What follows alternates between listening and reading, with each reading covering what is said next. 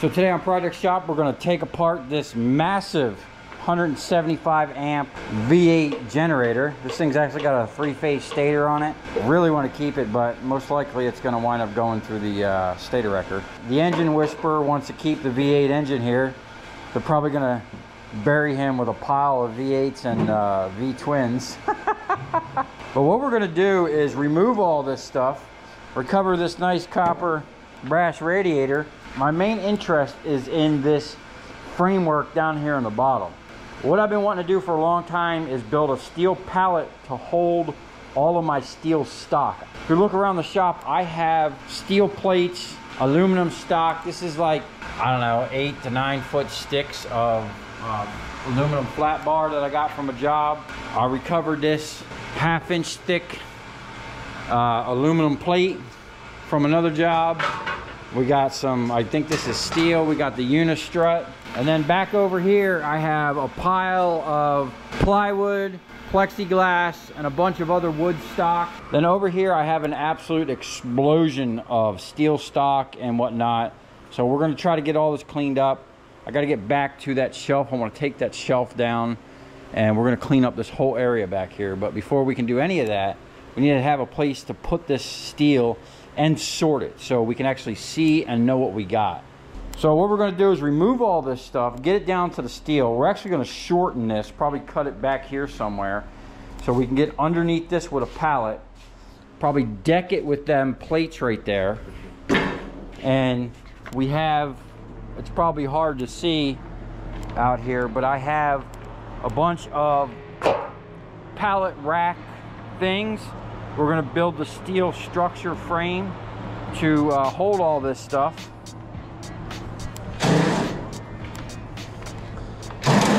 So basically we're going to use scrap to hold our scrap keepers, what I like to call them. So we're going to let the engine whisperer do his thing and tear this thing down on a time lapse. I'm going to go in there and finish editing the video for you guys, and then we'll see how far we get with this project.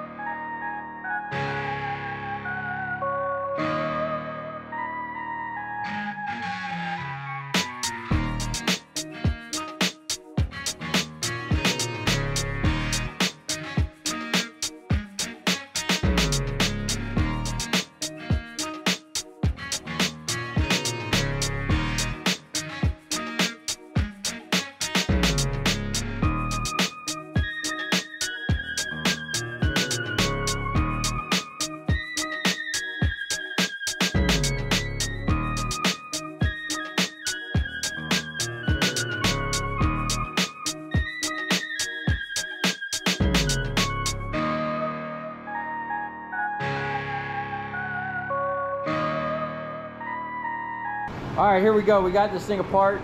This thing pretty much came apart pretty easy. It's just super heavy. And we got massive chunks of copper. Big old knot down in there. Look at all that copper. Big knot there. There's knots back there. Copper, copper. Probably more copper up in here. So Steve's gonna keep that engine. We're gonna put it on a pallet real quick, and eventually we're gonna put it on this engine stand right here.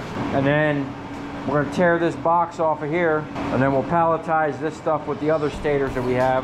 And we're about to have 1, 2, 3, 4 more decent sized ones to add to the pile. And not this weekend, but hopefully next weekend we're going to make big headways with the stator wrecker, because our electric motors and stators are piling up to the point where we got a lot of money in copper sitting on the floor over here. So we want to get that out and get set up to where we can start bringing these in on the daily.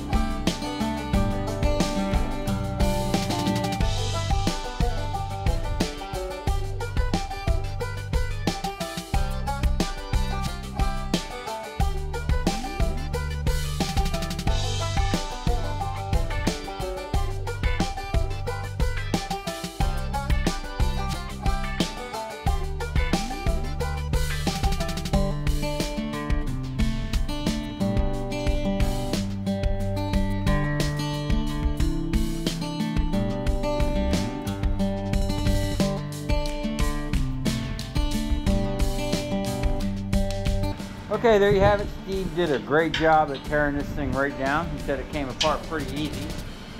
Once he made that cut down there, that thing slid right out. Now, in my experience on the smaller ones that I've done, usually there'd be like a weld or a bolt or something holding it in, but as you can see, these ones here had a big gap and kind of slid right out. So we got all that copper there, all that down there, and then all this over here. Now, as big as that thing is, I thought that would have been much bigger. I'm actually surprised it's smaller. And this thing was 3-phase, so you would expect that it would have more copper, but I guess not. I mean, compared to those little ones, the 2-cylinder ones, these are pretty big. There's a lot into that. That's a big knot, dude. Oh, yeah. So we're gonna add this to our stator pile. This stuff's gonna go to the scrap yard. We're gonna save the isolators, and then we're gonna build a steel rack out of this thing here. Okay, we're back at it. We got this frame from that generator, and we're gonna make a steel rack out of it for all of the sheet, like the sheet panels and all the stock and stuff I get that is just spread out all over the shop. If you look at every single corner and every wall, there's steel, and it just gets worse and worse as we go around until the absolute nightmare mess that's in the corner there. And we're gonna straighten all that out with this custom-made steel rack made from scrap. So I have these 9-foot pallet rack cross supports. I got 4 of them. And what we're gonna do is cut them at 5 foot. It'll give us 4 5-foot sections and 4 4-foot sections that we're gonna weld on here. And because this is gonna sit in the back over there, this is how we're gonna do it. 1, 2, 3, 4 5-foot sections. And that's going to be like the core support that's going to hold everything. We're going to kind of reinforce it with little gussets and whatever. And then the front, we're going to drop it down because the bigger stock will kind of be on the back. And we're going to do some type of grid. I was going to use this stuff. I mean, we probably are going to use it, but Steve said we're going to lose a lot of surface area because of the angle. Like a wire, like a round, you know, 1/2-inch dowel would be the way to go with this, but I don't have enough of that to do what we need. But I got tons of this green stuff. So this will at least get us started, and then at least clean the shop up a little bit so we can actually get some work done around here.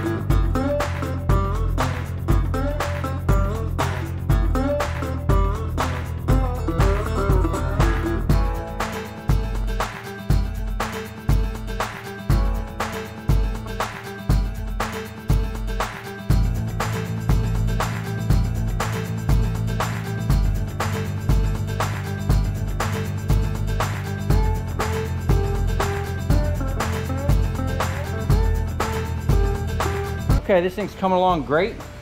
What we're gonna do next is use some of this steel that I cut off the shelving that I had taken apart to build this shelving unit in here. I got plenty of that stuff. We're gonna use it for the deck and a couple other pieces. So these 5-foot things, I don't know if the floor was really uneven or that frame is actually bent, but when that's sitting on the floor, you can see this side's actually up. So the frame might be bent. This isn't something that's critical, but I did get some pretty straight. I just used a little torpedo level, and for the most part, it came out pretty good. Now I'm no welder, but that little Lincoln 110 welder does a real good job at laying down some beads. You just got to take your time with it. This is a 140 HD, which I think at the time when I bought this was the biggest 110 welder you can buy before they step up to 220. So this does a pretty good job. You can actually weld 1/2-inch plate with it if you take your time and do a couple passes. I really wouldn't recommend it unless you did that in emergency, but I've done it and it worked out great. For this thickness of steel, this thing is working great. I'm using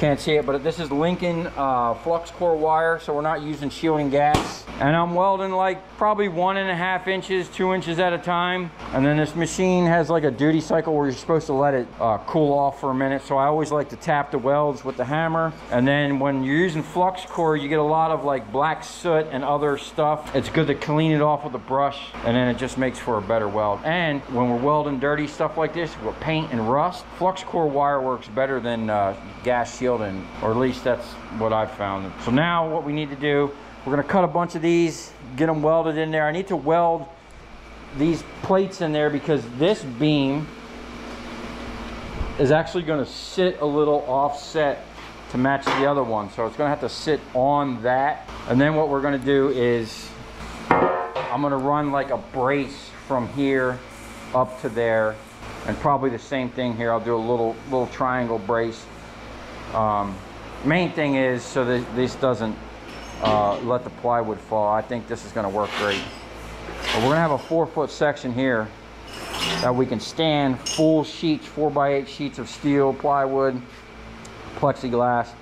And then in the front here, we're going to make something where we can slide in long stuff, and it'll kind of lock it in there. And then back here, we're going to have a slanted rack. We'll probably start it, you know, up here somewhere, and then bring it down to about a foot maybe, or 2 feet or whatever. Maybe we'll bring it down to a foot, and we'll start up here, and then we're just going to make rows. That way we can stick all the stock in there and see what we got, and then maybe actually get some projects done around here.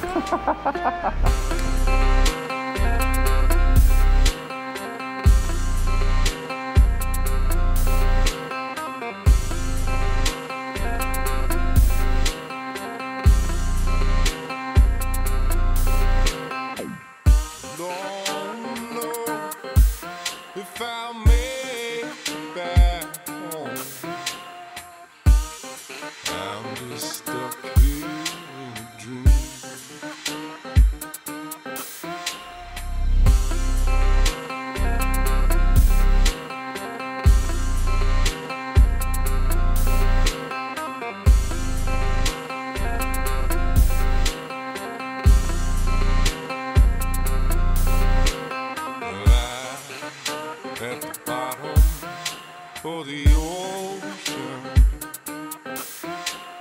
I'm at the bottom of the sea.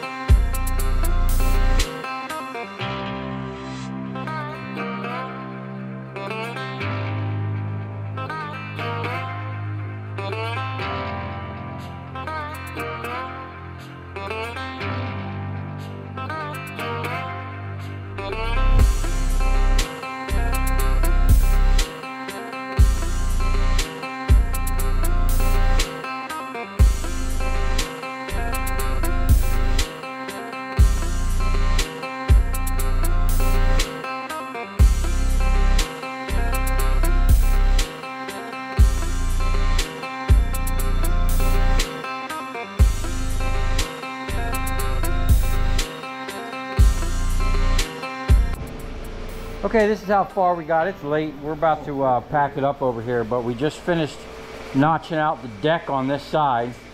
We're going to be piecing this together, but we got all the framework for the floor done.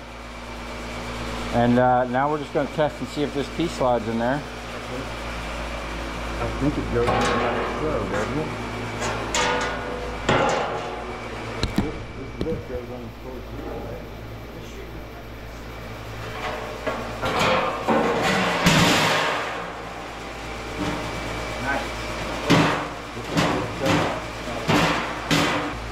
So we just need to trim a little bit off of that right there, and that'll sit flush. I'm actually going to weld that in place, and then that's going to be plenty strong for stacking the stock on. And then over here we're going to have to piece together a couple little pieces. This space here is going to be for full sheets, 4x8 sheets. And then the front half over here is going to be for tall like 8 to 10 foot stock or whatever. We're going to have slots that you can just kind of push the stuff into. And then up here, I haven't figured what I'm going to do with this space here because I didn't want to weld this out here on this rinky beam. I wanted this welded onto something really solid.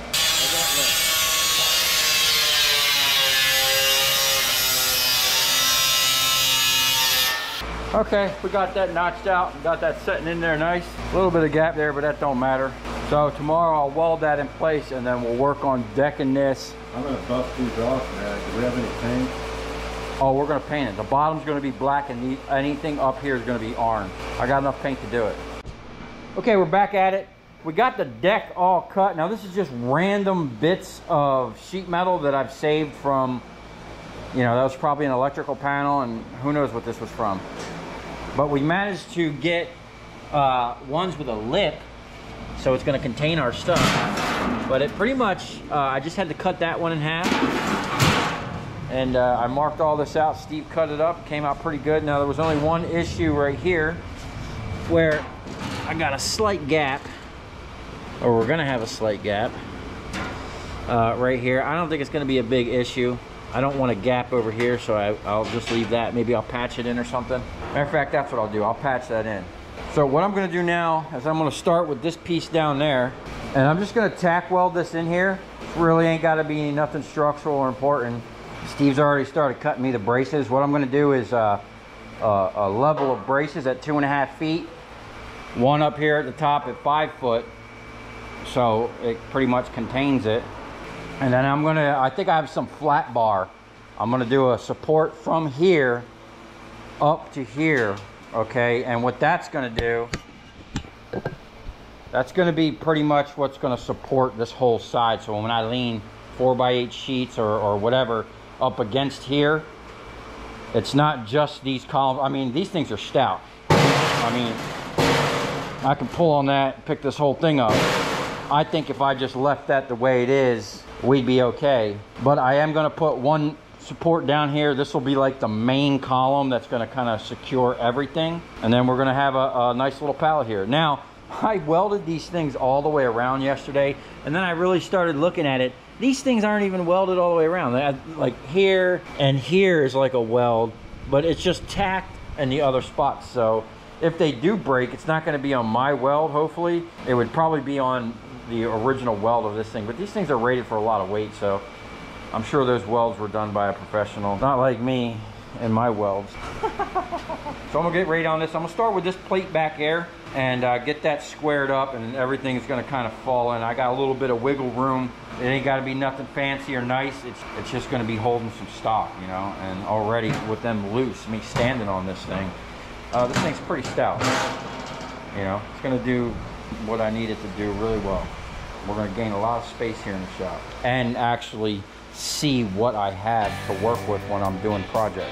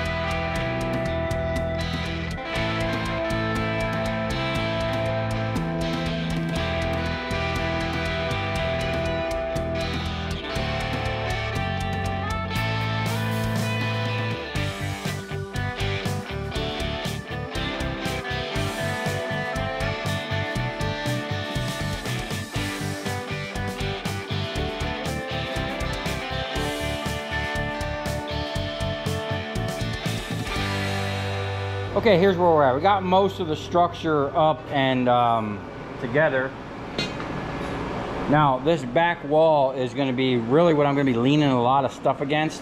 And I kind of screwed up. That middle one is kind of in, and I actually welded it in place. Now, if this was actually really important, I would cut the welds right there, bend that back out, but it's not really a big deal.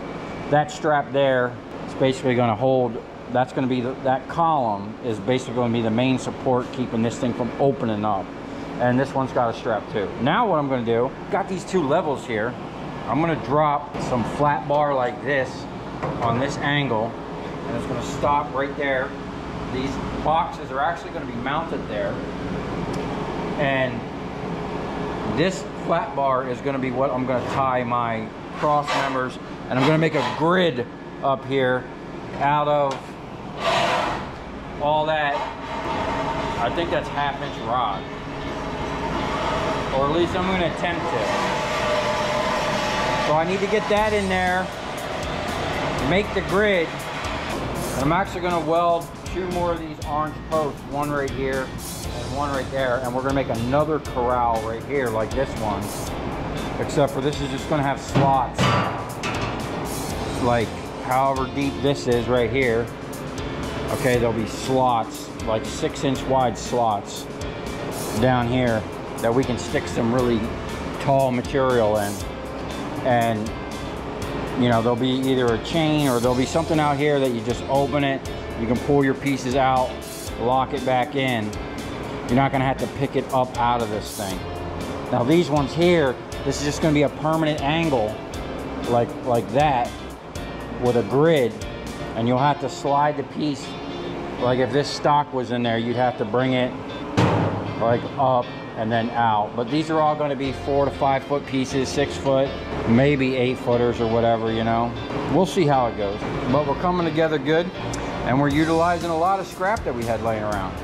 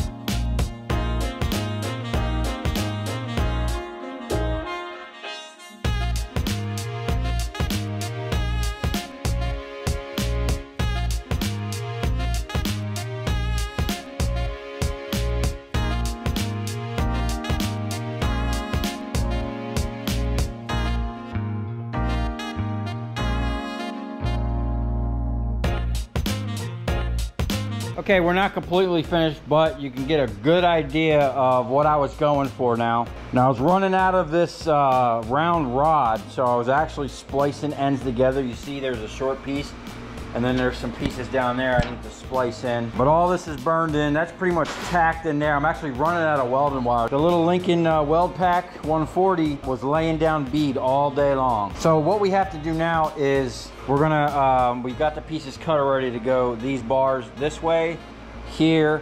Now we're debating on whether to chop these down and angle this. I don't know. I think we'll just leave it like that. We're thinking about we could just put stuff down in here, but I think we're gonna cap all these, or at least the ones back there. But what we're gonna do up here is we got 2 round pipes that are gonna come up and then get welded into here. And then there'll be 3 kind of bays right here where I can stick like long material like this. You'll be able to open the little bay, drop it in there, and it'll be, you know, locked in and secured in there like that. And then this back here, this would actually probably be like, you know, in that slot. And then smaller and smaller, even smaller stuff. And then we actually have this spot here. We're gonna do the same thing as we're gonna do here, kind of. We're gonna make a little corral. We're gonna come out and down with a thing, and I can lay, you know, some tall stuff in here, whatnot. And then this whole section here is going to be for plywood, sheets of steel, pretty much anything sheet, the plexiglass I got. So I think this is going to work out pretty good. Are we going to get all the steel I have in the shop in here? Steve don't think so, but we're going to try. So we're going to call it for tonight. It's probably like 2:30, 3 o'clock in the morning right now. See you back here tomorrow.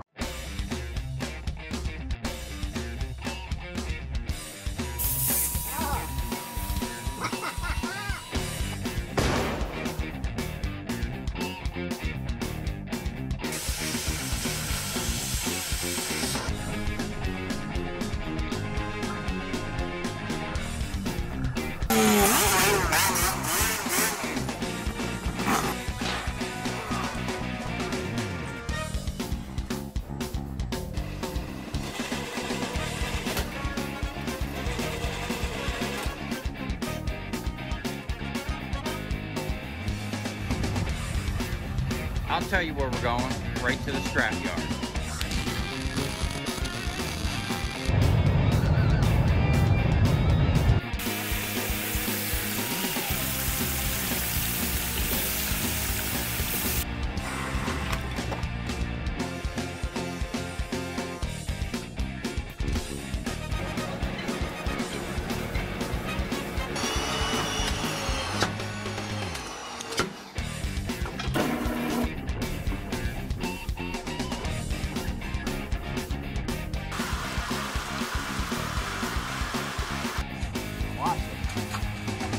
Dance. You ever seen your copper dance before?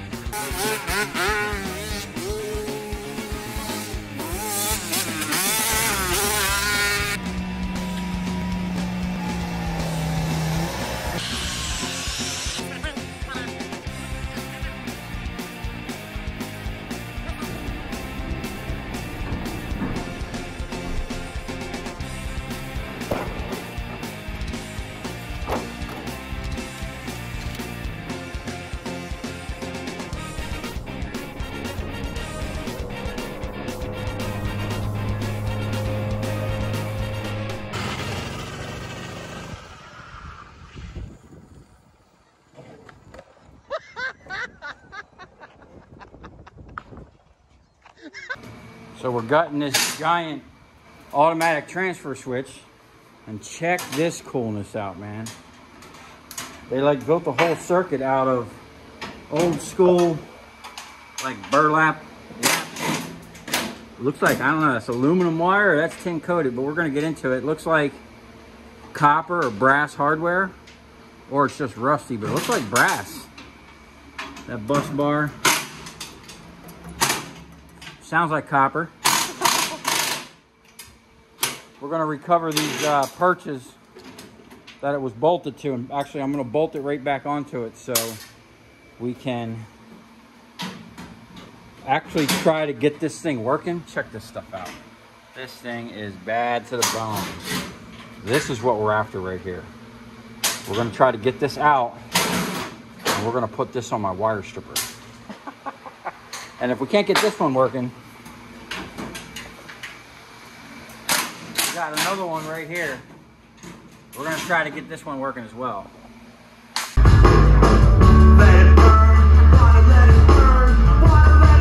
Just drain it into something, but this thing's pretty simple. It's got a safety switch here. And I think that's why YouTube limited my things, so I bypassed that and had this open. But this thing runs a cycle. I guess it has a pressure switch, and you can see here how many it's done. It looks like 26,045 or 22,649 filters. So that's a lot. You can see that thing going back up, and there you go. You got yourself a little mini pancake filter. That thing's solid now. It feels a lot heavier now that it's crushed. So basically, I bought this thing originally for the hydraulics. And what happened was, at the time, I was in a place kind of similar to this where all my neighbors were automotive people.